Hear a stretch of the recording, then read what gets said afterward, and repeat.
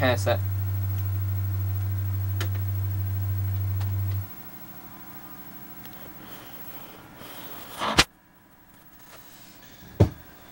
That was a Cessna in hurricane force winds.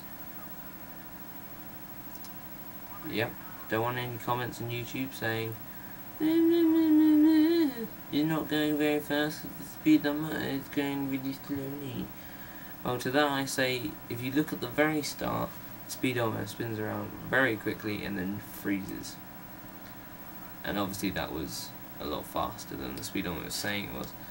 And also please, fellow YouTubers, no comments saying that I'm a nerd. I know it. I don't need you to tell me that I'm a nerd.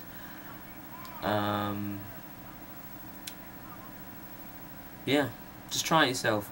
Go into user defined. Oh, this is on Microsoft Simulator 2004, Flight Simulator 2004.